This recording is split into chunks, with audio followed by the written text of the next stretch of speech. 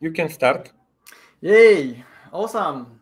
And hello, everyone. Hello, Mikhail. Thanks for inviting me and thanks for organizing this remote session. I know it took some extra effort from organizing team side. Yeah, but super happy to present at the event. Wow, and super happy to see people. Hello, folks. Yeah, that's very nice when you don't always have a chance to see audience when you present online. But yeah, again, kudos to Mikhail and team. Let's talk about prompt engineering. And maybe by the end of this session, I'll try to fit it into like maybe 40, 50 minutes. You will answer this question. Is it a art or science, or who knows, maybe it's your next job title. But first thing first, let me briefly introduce myself. I'm Maxim Salnikov, and this is not my first appearance for the events organized by Mikhail. I'm always sending a call for paper submissions. He's running amazing community and amazing events. Always join them, my recommendation. And I stream directly from Oslo, capital of Norway, where I'm based and where I work in Microsoft. I have like long internal job title, but in a nutshell, I help developers to succeed with cloud and AI technologies.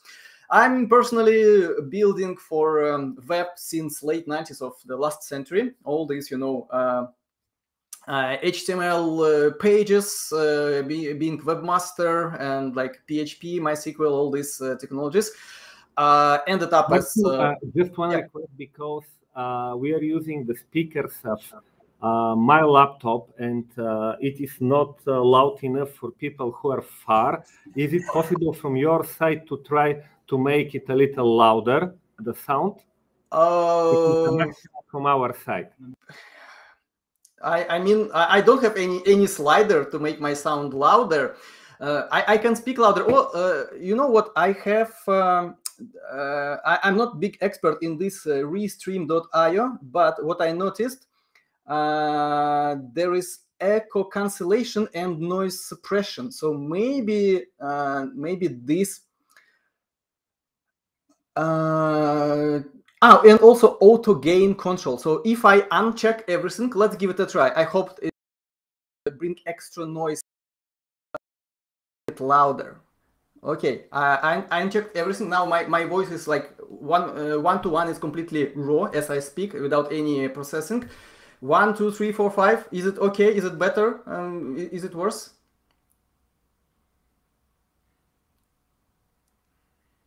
Folks, tell me something.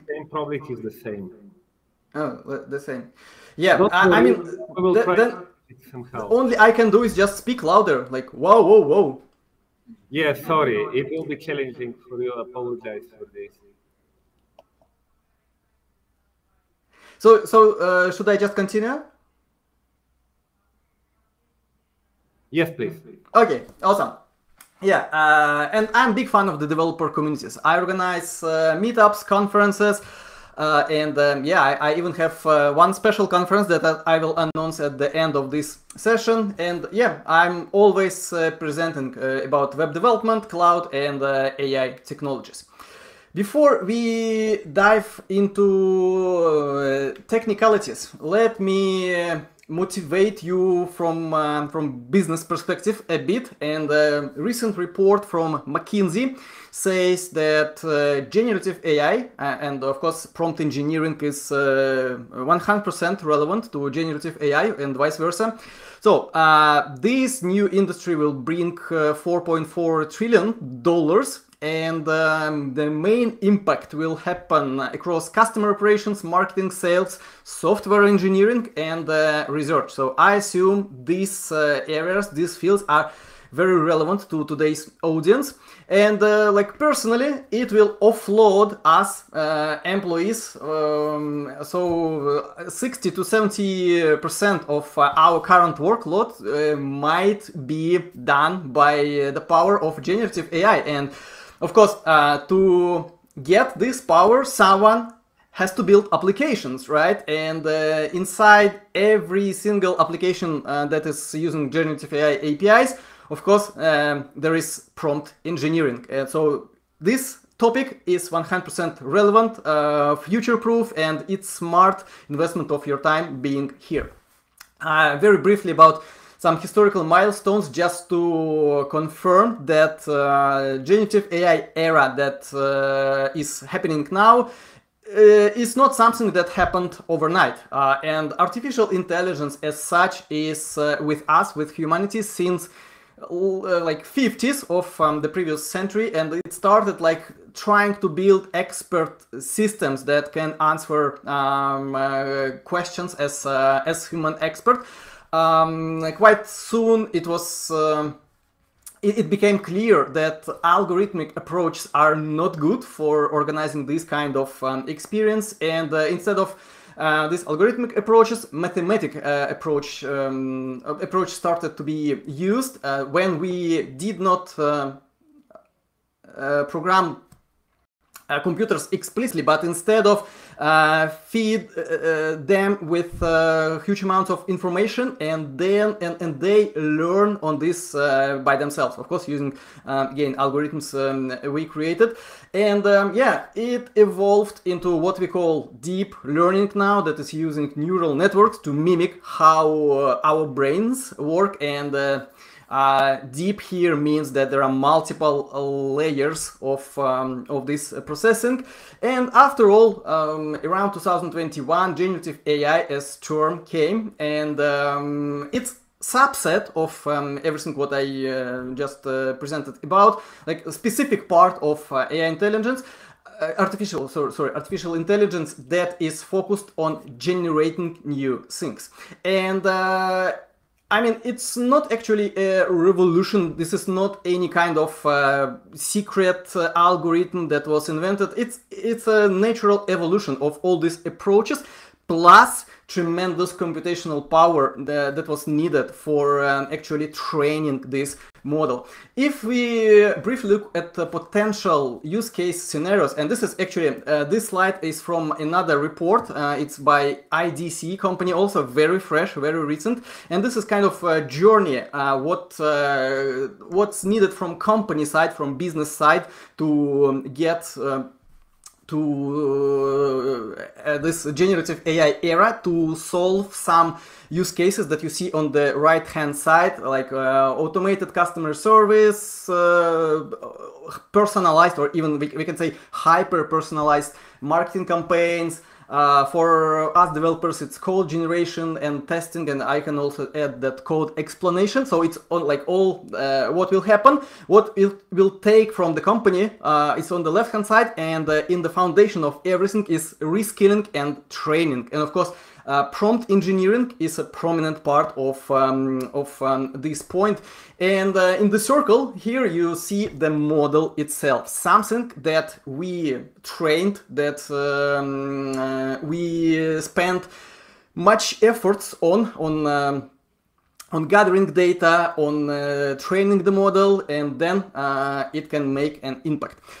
Luckily, as a, let's say, regular generic company, you don't ever need to start building this foundational model from scratch, because currently there are tons of different models available on the market, very different one. And here on this slide I just highlighted, let's say, big names, or like big players on that market: OpenAI, Google, Meta, Microsoft. Everyone is in that game. You hardly can name, let's say, IT giant that is not yet in a generative AI era. And yeah, these models are very different. Some of them are proprietary, some of them are open source, some of them are very universal, some of them are highly specialized, like for solving, I don't know, very specific biomolecular tasks. So in the foundation of this generative AI motion, there is always a model. And even though all these models are very, and of course, like if you talk about some commercialized service, there is also a gateway to this model in form of API, right? So as I mentioned, you don't, in vast majority of scenarios, you don't have to create the model yourself. You use what this company did for you and exposed via just simple API endpoints. And with all these many options of models, there is one common thing in 100% of the cases. This is actually how we communicate with these models. And if we look at how we ask Midjourney to generate images for us, how we ask Microsoft Word to start with a smart draft proposal based on, for example, meeting notes using Copilot. If we look at how we as developers communicate with GitHub Copilot in its chat mode, if we look, after all, in the bottom of the slide at how we communicate with this ChatGPT and customer service, and this is, by the way, real dialogue on my I spend my evenings with co-inventing programming language for DJ. So if you see, I'm a bit into music and DJing, and yeah, I'm a technical person at the same time, so I try to create a language to actually describe all potential ways to mix two tracks. And I'd say this is very interesting conversation I have with ChatGPT. Sometimes I agree, sometimes not, but yeah, it's going. Yeah, back to this topic. There is a prompt that a beginning of our communication with large language model. And by the way, if there is a service that is saying that it's using generative AI, but there is no like some text field where you as a user, as a customer of this service entering prompt, that just means that developers created some other UI for you as like last mile of this service, but under the hood to communicate with these large language models, of course, they use prompts. So what is prompt? What is prompt engineering after all? Lots of different definitions. I found the one that satisfies me the most, and yeah, this is process of designing, so that means starting from scratch, refining, there is always iterations in the process, and optimizing during lifetime of the prompt you might use to continue improving this. Prompts, this, I don't know, this, we can call it like text, sentences, whatever.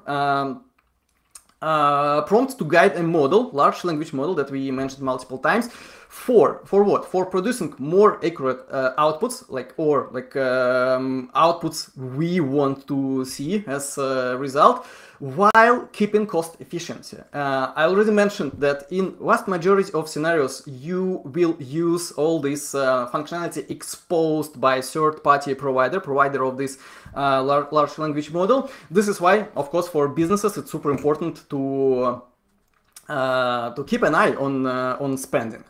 Okay, now let's have a brief look at prompt anatomy or prompt components. If we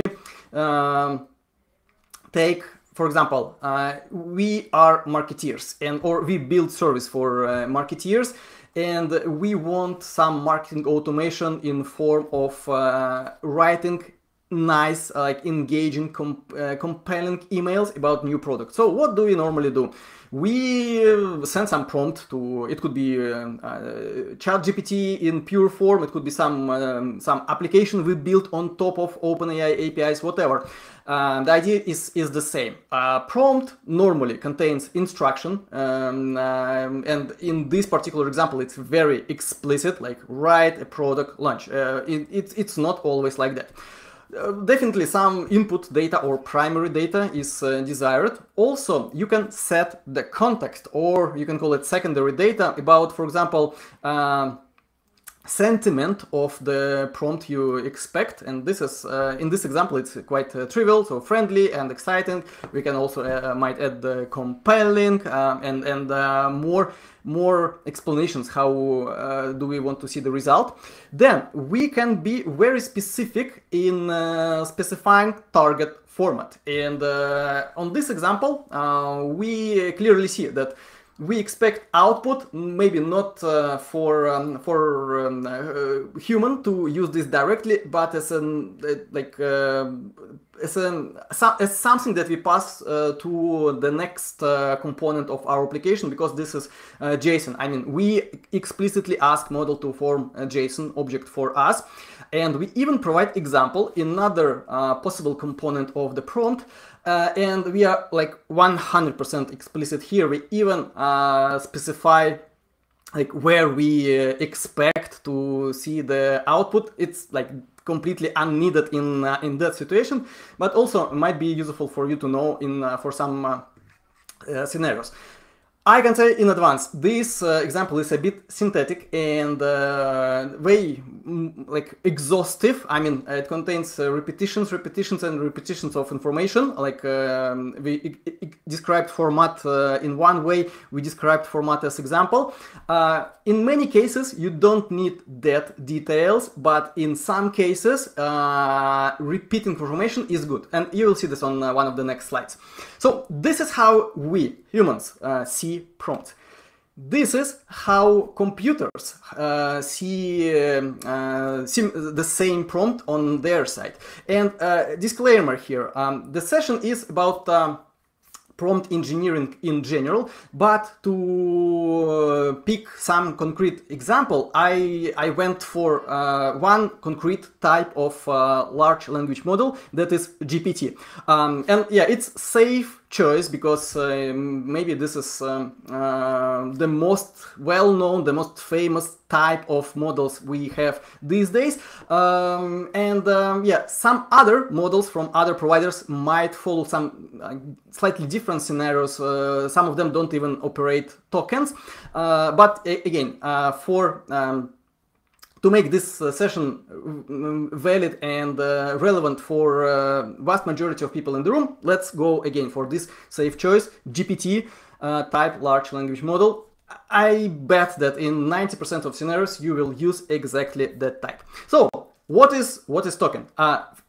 One more disclaimer, I'm not a data scientist. I'm not like, I cannot provide you fully precise information what's happening with the prompt on the language model side, but I know that before doing anything else, it splits this prompt into what you see on the screen, tokens. And how exactly it splits, it also like up to concrete large language model implementation. So on this example, you see that some words, let's say more or less common ones, can take one token. Some words, for example, what you can see here, like introducing, it's actually 2 tokens. Yeah, and for example, white space that is before the word is also part of the word that goes right after it. Yeah, the simple rule could be following: 1 token is approximately 4 characters if we talk about English language. Why do you as a developer, as a prompt engineer, like potential prompt engineer, ever care about tokens, about how models understand your prompts? Well, this is very important because it directly affects pricing. I already mentioned that part of prompt engineering is keeping an eye on cost efficiency, right?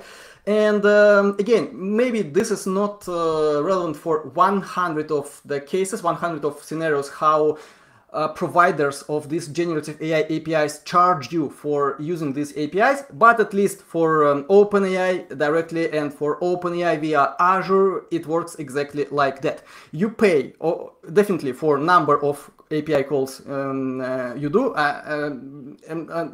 Sorry, like not 100% correct formulated. No, you pay for number of tokens you send and receive, and it's a bit unusual for APIs, right? So normally I don't remember any other API where you actually pay for let's say length of payload you send there, but it's the case here. And if you look on like general cost or like general bill you receive after using these services, of course, yeah, it's length and number of calls you made. So if you yeah, maybe you might want to either combine calls or split calls into multiple ones. It's a question of some experimentation. And of course, yeah, also you pay for the prompts you made during experimentation stage. Maybe it's just tiny fraction of everything. Another criteria is type of the model. So even on this table, it's actually from Azure OpenAI service. You see that different models charge differently, and the strategy here is very simple. You normally start with the most advanced and those most expensive models. You get some satisfactory results, and then you can try to downgrade to the next cheaper model, and if the results are still satisfactory, you just stay there and save some dollars. Few more words about tokens and their efficiency. I hope that I convinced you that token is very important item to understand. Already mentioned about white spaces. So normally they are just part of word that goes right after them, but if for whatever reason you have some number of white spaces just going one after another, you will pay for everyone. I mean, every white space will take a separate token, so be careful with that. Then sometimes tokens could be counterintuitive in terms of how we might understand this and how model will understand this in reality. The date is a very good example here. So you see the most price efficient way to name some date here is on the second line here. It's October 12, 2022. It's like a full date format. At the same time, if we try to somehow shorten this in hope to pay less, we will pay more. And for example, second one from bottom is taking 1, 2, 3, 4, 5, 6 tokens. So yeah, you will just pay double price for this particular part of your prompt. And last statement here is if you want to pass some tabular data, just pass it as tabular data. I mean, with tab separator or use pipes as separators. Models are quite good in understanding this. I mean, there is no need to add names to like column names to every data item. Like, and don't try to mimic JSON. I mean, it will also be recognized, but you will just pay more. Okie doke, these are basics of prompts and tokens. Let's go for more general recommendations. They are following. Be very specific. Leave as little to interpretation as possible. I mean, you might want to restrict the model to perform specifically on your task, and you will get, let's say, more predictable results. Order of prompt components is also important. There is no very strict rule or strict best practice like how to form this, like where example should go, where the data should go, where the context should go. Only some, let's say, experience-based recommendations. I'll have them on the next slide, but just make sure that when you change this components, change their order in the prompt, you might get different results, and then you just pick what works best for you. And for specific scenarios, also, as I mentioned before in our example, sometimes repeating parts of the prompt also will improve output. Yeah, definitely you have to find proper balance here, right? Because if you repeat some information in the prompt, again, you will spend more tokens. And if we talk about, I don't know, thousands or millions of the prompts you send to this API, it might heavily affect how much you pay for this. Yeah, again, it's a question of finding proper balance. And for scenarios when you, for example, ask model not to like generate something for you, generate something new, but to, for example, categorize or classify some items, put some points, some items into some categories you provided. It's also, by the way, very well-known task for generative AI. And even though it's not about creativity, not about generation directly, still, like let's say we can say that, okay, it generates proper categorization, right? So in that cases, instead of asking model to put particular item into one of let's say buckets you also provided, and you'll see this on a practical example, you might want to say if you unsure which category to choose, just say like, I don't know. And again, in some edge cases, you'll get better results. I mean, yeah, definitely some manual processing will be needed, but like, let's say, less likely there'll be wrong item in wrong category. So, and yeah, it's also about being very explicit in the prompt in our communication with the model. So based on these very general recommendations, some more concrete advices, more concrete recommendations. And if we, it's actually about order and repetition. The general recommendation is following: start with instructions, with very clear instructions, and also you might want to repeat same instruction at the end of your prompt. Again, this is always iterative process. I guarantee you, I give you 100%, your first prompt will be not ideal one. So yeah, experiment and play with this, and you will nail it. Also, you might want to help a large language model to recognize components of your prompt, and don't be shy. Use different separators. It could be, I don't know, some dashes in a line, or also very often separator, like how to separate examples, how to separate different components of your prompt. Number of hashtags going one after another, like 3 hashtags is more than enough. Provide headers to your sessions. Yeah, spend some time on this, on making sure that the instructions is very clear.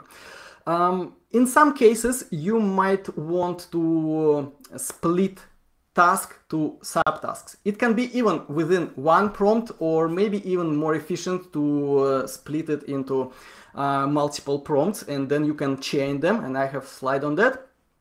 Also, if we talk specifically about APIs exposed by OpenAI and Azure OpenAI, you can, in addition to the prompt itself, provide a couple of parameters where you can adjust, let's say, level of the creativity. And if this is, for example, marketing automation about generating new slogans, generating new product descriptions, everything, maybe you can, you might want to turn on creativity to full scale, or vice versa. If it's about classification, categorization, some formal, more formal things, you might want to reduce this, let's say, creativity to make model behave more in more predictable manner.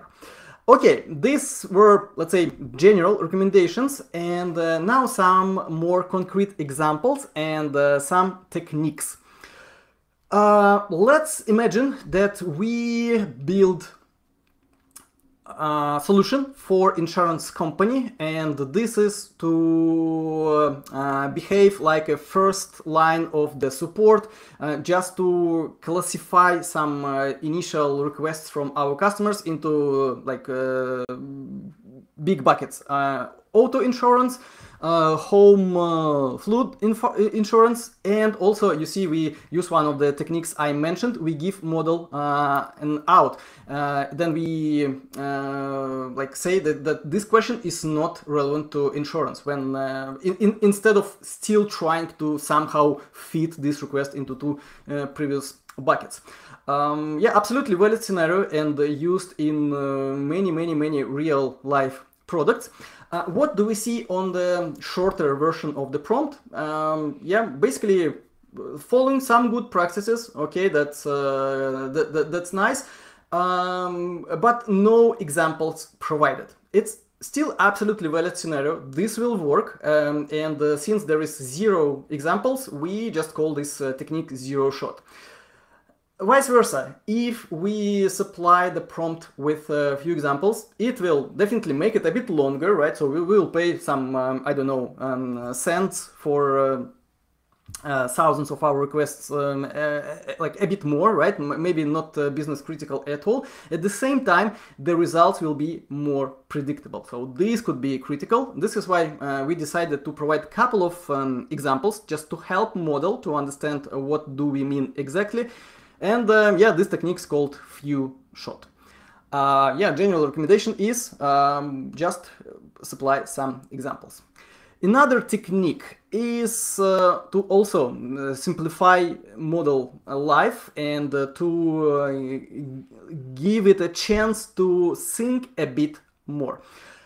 Slightly synthetic example. Definitely, you don't want to normally use generative AI and large language model in particular to math issues, right? Some math exercises, but still, it illustrates the idea very good and illustrates another concept that is large language model is trying to find the lowest hanging fruit answer on pretty much any question. This is why when we supply this simple exercise, the initial answer, or like as is answer, we can call it like this, will be incorrect. I cannot like tell you like exact calculation way how we ended up in with this 8 million liters per year, which is incorrect answer. But I can tell you how we can ask model to calculate it correctly and see correct path. And this is just it works like a magic. But if we provide one simple extra statement there, one simple extra sentence, let's think step by step and explain calculation step by step. Again, it's not exactly these words, right? You can try to simplify this instruction, but you understood the idea, right? We explicitly ask model to think step by step. You will see different output, yeah, with some steps provided. And after all, what's way more important is correct result. So yeah, this technique called reasoning, or another name is chain of thought. Another variation of this technique is when we do not provide this sentence, hey, model think step by step. Instead of, we provide example. And as you see here in dotted frame, yeah, we kind of explained ourselves. This is what we added answer. Explained model that we expect this format of output, and this is not just the final answer, but some steps, and again it made a result from incorrect to correct. Before next variation of the same idea of reasoning or chain of thoughts, I can I want to briefly say that prompt chaining is absolutely a good idea, and maybe in some solutions that are more complex than Hello World, you will use this one. And it's not like a technique of prompt engineering itself, it's more technique of how you architect your backend layer. But yeah, just keep in mind that that's totally valid scenario when you use output of one prompt as a part of the next prompt. So you chain the calls to these APIs. Of course, in that case, it all has to be synchronous, right? So latency becomes important there. I mean, you cannot run these three chains in parallel because every next chain is dependent on output from the previous one. So if we use prompt chaining technique, we can come up with another idea for reasoning. Is when in, let's say, first prompt we do it in a simple way and ask model to explain step by step very explicitly. And we use output. We use output as an example for the next similar prompt. Again, it's definitely a very imaginary scenario, but yeah, this is something that automates our work. Like instead of creating these examples ourselves, right? And of course, yeah, it's very simplified, right? There might be multiple examples, and for some complex scenarios when model still cannot understand properly what you want to get from it, yeah, you might want to provide multiple examples, and you don't need to actually create these examples manually, thanks to chain of thought or reasoning plus prompt chaining. Also, you will need prompt chaining when you hit prompt length limit. And yeah, by the way, I forgot to say, then in case of using these third-party providers like OpenAI or Azure OpenAI, there is always a limitation on the number of tokens you can send in one API call. I mean, it's not like a price is not the only limitation. I mean, you cannot send, I don't know, 1 million tokens, because current models, if I remember correctly, like currently like commercially available APIs can accept up to 32K tokens, which is still quite a number, right? If we talk about the text, it's definitely not about a few sentences, right? You can be, I mean, you can send a good amount of text, but not infinite at the same time. So what if your task is to summarize a large document, and like really large document, like whole book, let's say? Definitely it will go over limit of prompts you can say you can send to API. What can you do? You can split this document, book, whatever, into some chapters, pages, you name it, and just to make sure that every chapter is within token limit for this particular API. You ask summaries for these particular parts of your larger document. And by the way, this is where you can actually send parallel requests, right? And after all these requests fulfilled or completed successfully, you ask same model, same API endpoint to send you summary of the summaries. This is the way you can process large amounts of information, and this is why it's called prompt chunking, because you need to apply some logic, and of course that's really good to have smart logic on creating these chunks or splitting the documents.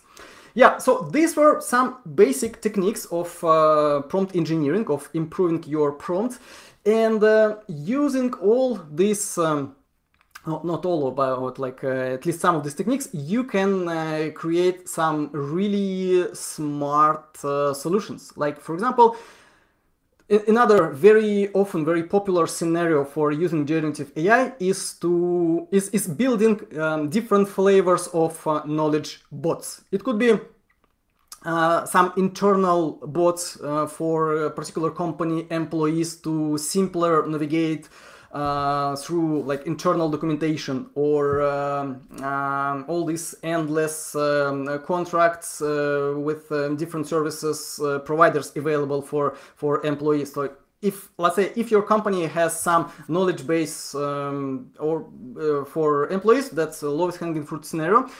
As well as it could be exposed externally if you build some service for your customers where they also can ask questions on services you provide, and you have some documents in, I don't know, PDF, Microsoft Word, Markdown, whatever format, and you want this bot to be very smart.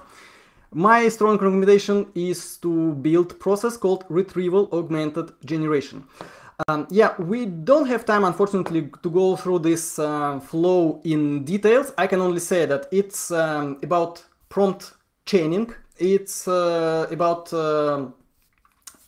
enhancing or enriching context of your prompt by the data you gathered from your internal knowledge system, and the way you organize query to your knowledge system based on some, let's say, completely raw, unprepared message you receive on the chatbot, either from employees or your customers, is also something that's taken care of by generative AI. So I strongly recommend you to learn this pattern, reg, and if you plan to build something using generative AI, or plan to move your career that direction, this is point number one for you to explore. On the practical side, I recommend you to go and explore what I created based on this concept. Like not created from scratch, of course.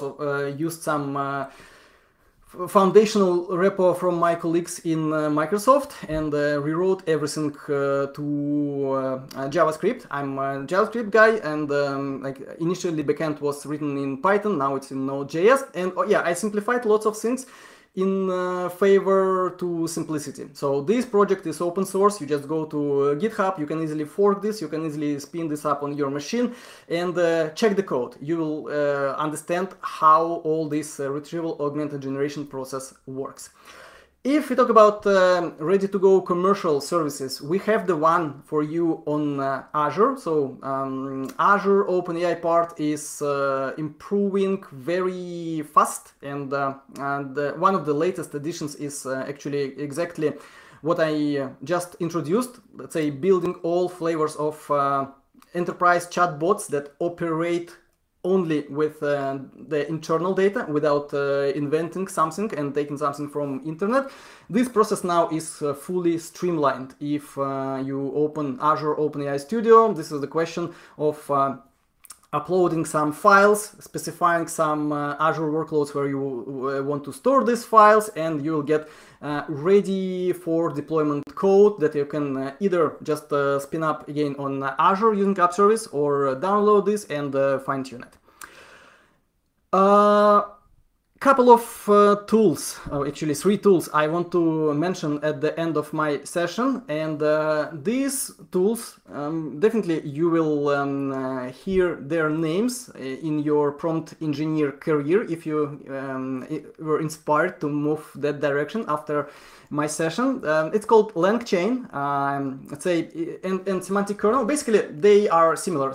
They have slightly different concepts under the hood, and if semantic kernel is based on plugins, then in LangChain it's more or less the same concept called agents. It's about actually, let's say, chaining your flows and adding some connectors to external sources, both to gather information from some source to enrich your prompt, or store results of your previous prompts for later usage. This is why semantic kernel, for example, has a concept of memory. So like really like automation, or maybe we can say industrializing your work with prompts and more general generative AI focused applications. And both tools are open source.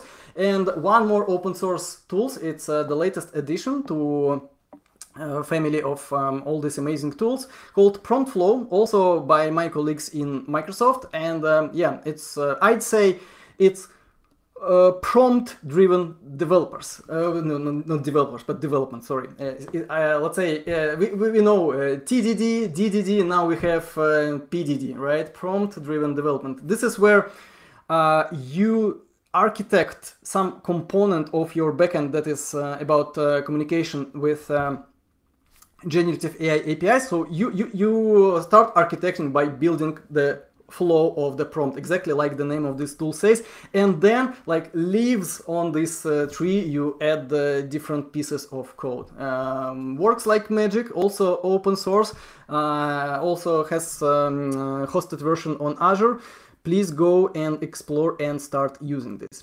Yeah, learning resources. I picked only few links to present, 5 of them, and all these resources battle tested. I went through everything personally, and this set of information will keep you busy for maybe a couple of weeks if you decide to learn more about prompt engineering and decide to become prompt engineers. And by the way, I will send Mikhail this PDF, and I hope that there is a chance to share this with all of you. So I mean, you will get all these links.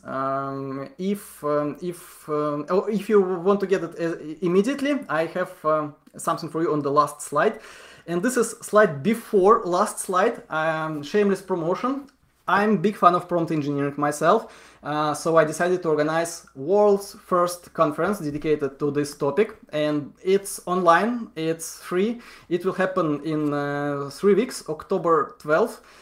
Please register your free ticket. I work on the program now. The program as name of the conference domain says rocks. I guarantee you will be very surprised by amazing sessions our speakers submitted. And finally, my last slide. Folks, yeah, this is secret ingredient to start your prompt engineering career immediately. Find me on LinkedIn. Just either search for Maxim Salnikov or scan this QR code. Yeah, I see some people take out mobile devices. Please do this now. And yeah, ask me anything. Ask me about these resources before ever Mikhail shared this file with everyone. Ask me advice on prompt engineering, on OpenAI, on generative AI, on everything. I'm super open for your questions. Yeah, that's it from my side. If I see we have 5 minutes left before the break. If you have any questions, I'm yours. Some questions. I will ask just people to come closer probably and ask the questions.